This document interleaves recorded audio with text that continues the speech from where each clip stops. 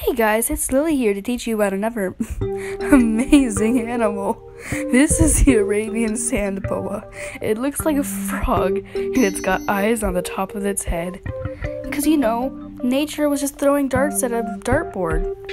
It's named the natural derp snake as well, which is nice. And it feeds on mainly geckos, so that's nice. It gets rid of lizards. No one likes lizards.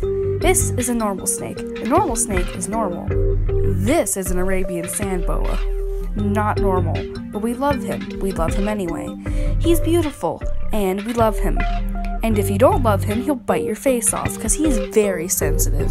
Like, you can't even say, your clothes look awful today, or else he'll eat your face. So just be careful what you say around him. And yes, I understand he looks weird, but I love him. And everyone says he looks like a sock puppet, because he does. Just look at it. And he's got good oily snake skin. I don't know if that's oil. Probably just, I don't know, glitter. Maybe it's gay. Anyway, this is a beautiful snake. And yes, I thought it was a frog too. Although now that I think about it, does it really look like a frog? Yeah, kind of. But yeah, just wanted to say, hug an Arabian sand boa today. They need it. They're clingy.